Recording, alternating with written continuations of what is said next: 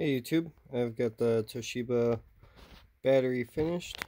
So this is two 10S banks and I turned it into three 6S banks. So if you watched in the previous video, I showed how to cut the bars. Got that done now. Didn't turn out too bad.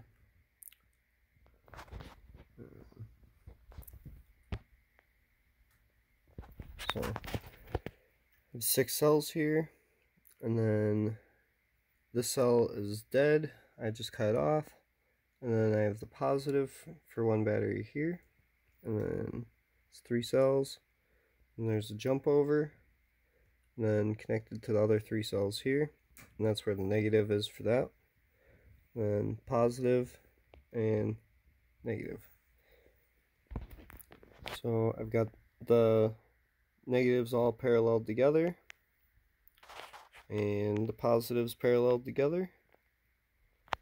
So we got 13.28 volts, and so for pulse I can use this or that for the positives.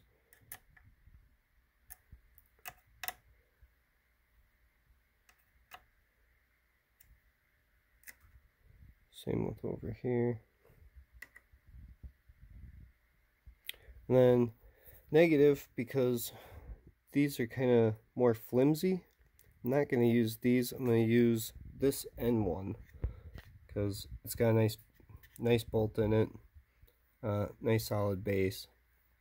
So that's where I'm going to do my ground at, for like my main ground. And then yeah, you could even use those bolts down there if you really wanted to. So anyways, thanks for watching. Hope you guys find this video helpful. Be sure to check out my other lithium videos that I've done with headways and yin-longs and everything else. And I got some C-Max videos coming soon, so stay tuned for that.